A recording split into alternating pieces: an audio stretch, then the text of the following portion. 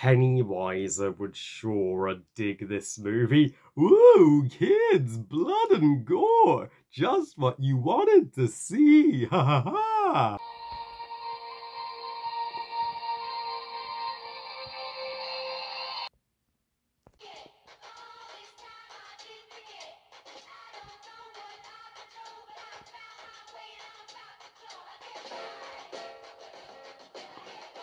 Boy Kills the World, directed by Morpheus Moore, and is the 2024 slasher action thriller that released in spring this year in April, alongside one of my favourite movies this year, Challengers.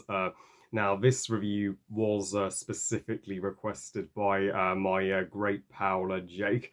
So Jake, this review's dedicated all for you. I hope you enjoy hearing my honest opinion on what could be one of your favourite movies of the year. I'll find out when you let me know in the comments section, but I just need to be honest about one thing, man. It is a pleasure to review this movie for you, but you don't need to comment the request on every single video I post before I review the request, because I will remember it. I never forget. If you recall, back in January, I did post a video just to be a little patient when it comes to requests, but it's fine. I'm so, my deepest apologies it took this long to get to the requester, but I'm so happy I finally able to sit down and do it today. So let's jump right into it. So Boy Kills World tells the story of this dude played by Bill Skarsgård, a Pennywise from It. After this organization assassinates his family, or assassinates, his family, so we think, he goes on this revenge quest to take them down. But spoilers, his sister is alive all this time, as revealed in the third act of the movie. So yeah, literally, it's an even bigger bloodbath than Deadpool and Wolverine. This is the bloodiest movie of 2024. So I went into this movie having no idea what to expect. It did receive a mediocre Rotten Tomatoes score, though Jeremy Jorns did seem to be a devout fan of it. But as for my honest take, yeah, Boy Kills a World was not my cup of tea. Not that this is a bad movie, it's yeah, it was just not a pleasant watch, and just bland, a gore fest, I mean, and a bland revenge story we've seen a bajillion times. I mean, great cast and not bad character relationships, but that doesn't make it a great movie. That isn't enough to save it. Yeah, this is one of the more by the numbers movies I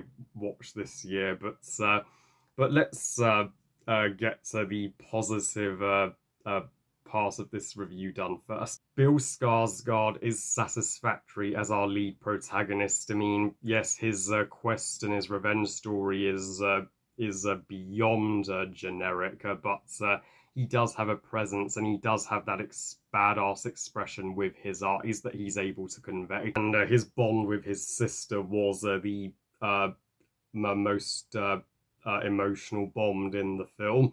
I mean, him and his sister are as close as can be, and they do slay together in the action scenes. The issue is his sister is not nearly enough in the movie. I wanted way more of her. And honestly, my favourite part of the movie was the end credits, with that catchy end credit song and the detailed, colourful artwork. Now that looked like and the credits were so anime styled. I'm like, this, I think this movie honestly would have worked better as an animation than live action, because this does feel like an anime in some respects. But here's why your Boy Kills World was not an easy movie to get through for me. I mean, if you thought Deadpool and Wolverine was the gore fest of the year, you ain't seen nothing yet. This movie just went too far with its blahs,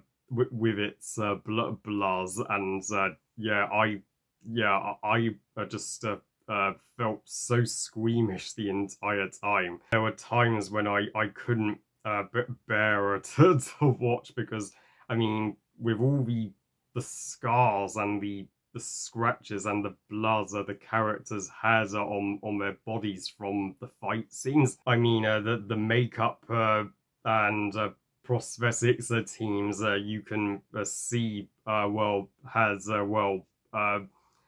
like gallons of fake blood for this movie alone. So yeah, because of that, I felt this movie could have toned it down just a little. I felt that made the film less enjoyable to me. I mean, and I guess blood and gore is subjective. If you love that, then this movie is right up your stream. But I didn't, and even for Make Jackson and